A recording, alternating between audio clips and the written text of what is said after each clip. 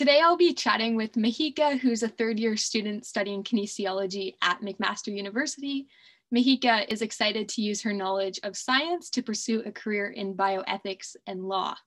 Thank you for joining us. And before I begin, I just want to say to the viewers that we are a new channel called Catapult, which is a student-run initiative aimed at helping students to get them to the universities and programs of their choice.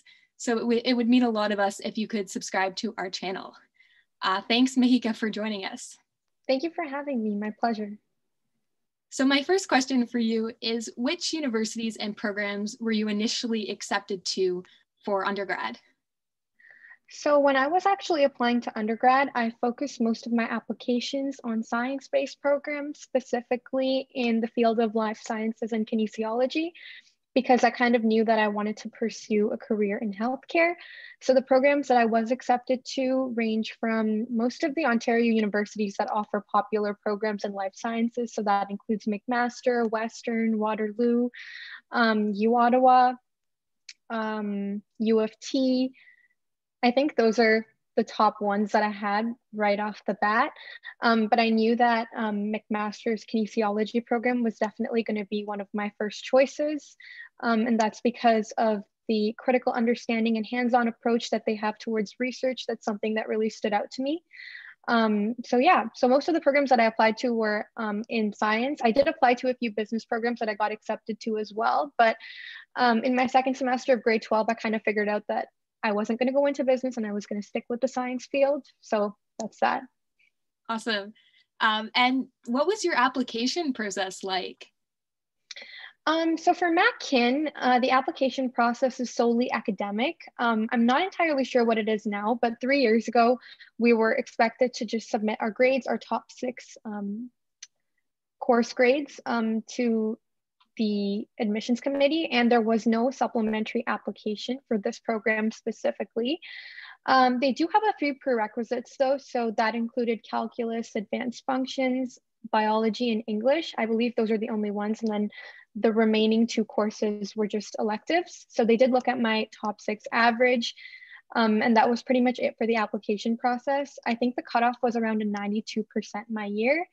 And that's about it. But for the other science programs that I did apply to, there were supplementary applications that asked a few questions about your extracurricular involvements and like why you wanted to join the program, general questions. So is there anything that you wish you knew when you started this process?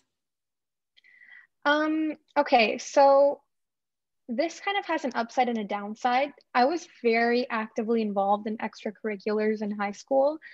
Because I always felt that the more extracurriculars that you're in, the better prepared you'll be to write your applications and the more you can speak to your experiences. And definitely that was something that did help me in university and applying to university, because I obviously had a wealth of experiences that I could refer to and also speak to in my interviews and applications.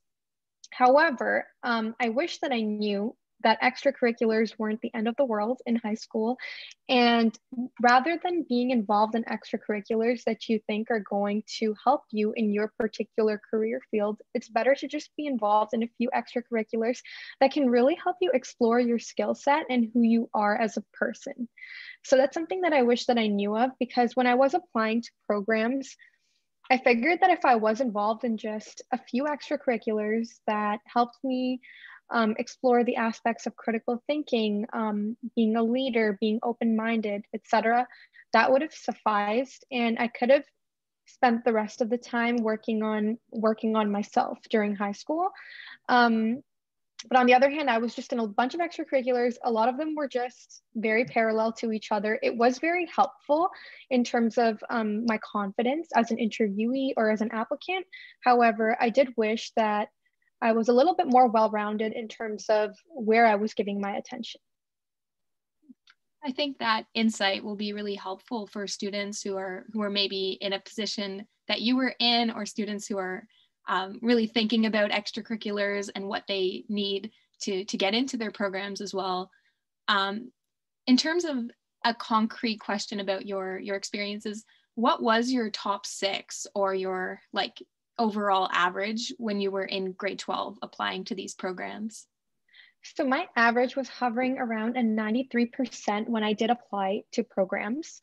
It did increase after that because I was in a program where a lot of my grades were coming from my exams. So by the end of grade 12, my average was obviously much higher. But when I did apply, I did go in with around a 93%. And in terms of the applications that you wrote that did require a supplementary component or an essay, what kind of tips would you have for students when it comes to writing those sorts of essays? The biggest tip that I wish I would have given myself at that time, I mean, it ended up fine, but something that could have refined my applications a little bit more is to be entirely true to yourself and who you are. So if that means that you don't know exactly why or exactly what you're going to do coming out of undergrad, that doesn't mean that that will be a downside on your applications. You can definitely speak to what you think you're interested in and what your skill sets are and how you would like to refine those skill sets by accepting the program that you're interested in. So for example, I didn't know that I was 100% going to pursue law school or go into bioethics, let alone even know what bioethics was when I applied to university. So for me, it was more of just like, I knew that I wanted to pursue something in healthcare. I knew that I wanted to help patients, and that was something I was passionate about. But I didn't necessarily know that I would find my place in being a part of the process of effective healthcare delivery in a legal context. So that's something that I actually learned through my courses in undergrad. So it's okay if you don't know exactly what you're going to do coming out of undergrad, and you don't really need to speak to that as much in your applications. It's more of why this program is going to help you become the person that you want to be and help you attain the skills that's going to help that is going to foster your approach into the field that you want to go into. So definitely hone in on your skill set. Talk about that in your applications. Talk about what makes you unique and a good fit for the program, but you don't necessarily have to emphasize on kind of like a cliche storyline. You kind of like build your own picture through the process of undergrad itself. So you can just talk about your skills and like how your experiences helped you refine and develop those, and how this program is going to help you magnify those skills even more. Great. And how did your experiences in undergrad inform your interest in the kind of legal career that you want to pursue?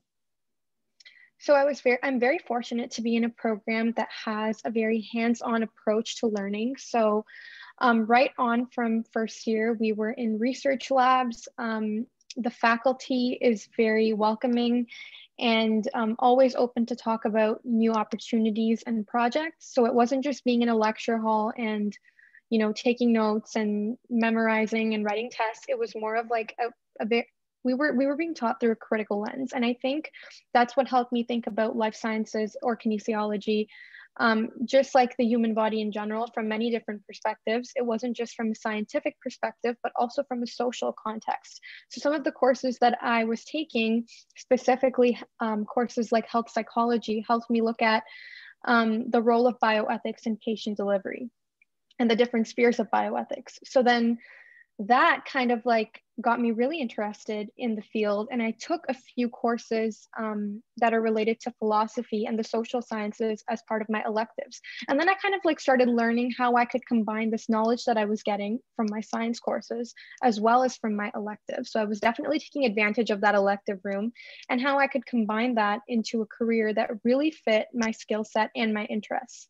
And then from there on, I kind of like started exploring extracurricular opportunities, such as joining the Pre-Law Society or joining bioethics related organizations, which helped me develop a perspective where I could use my knowledge in kinesiology as well as what I was learning in bioethics in the form of a legal career. And you've written journal articles already, which is really cool and impressive. Yeah, thank you. For an undergrad student, especially at like Ivy League institutions. And maybe, do you want to chat a little bit about that? And then we'll kind of wrap up. For sure. So once I knew that I wanted to go into bioethics, I was very fortunate to be accepted as a university representative with the Canadian Bioethics Society, which is a national forum that facilitates bioethics research in Canada. So there I was able to network with many professionals in the field of bioethics, ranging from PhD candidates, doctors, lawyers, people who had backgrounds in sciences and went into law, kind of like me. And from there, I was able to get some really incredible research opportunities at institutions in the United States. So it definitely increased my international outreach. And that's what kind of helped me network with professionals at different schools that I may be interested in applying to for my master's in law school. And from there, I was able to actually take the knowledge that I was learning and putting it into a written form. So I was able to bring my thought process into words through those opportunities. And all of that started from being a part of MacKin and hearing about bioethics in my classes.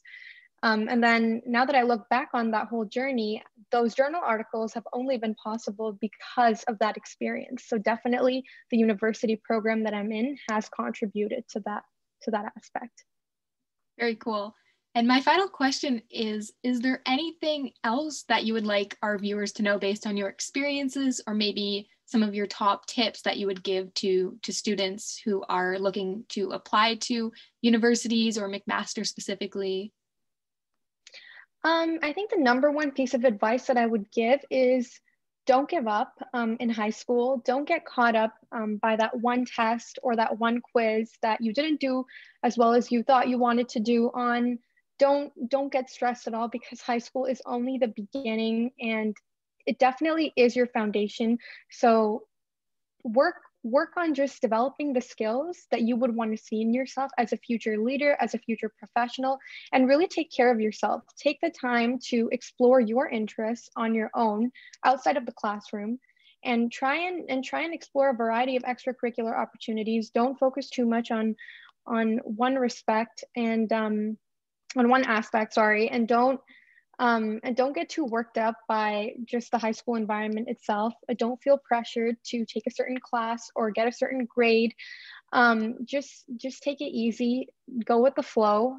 I always tell myself that, even in university, go with the flow. Don't get too stressed out or worked up, and definitely work on yourself, because university will be a wonderland in itself to explore different opportunities. And I wish I knew that when I was in high school. I wish I knew that I didn't have to have it all figured out then. So don't worry too much if you're still exploring your opportunities. Take care of yourself and take your time.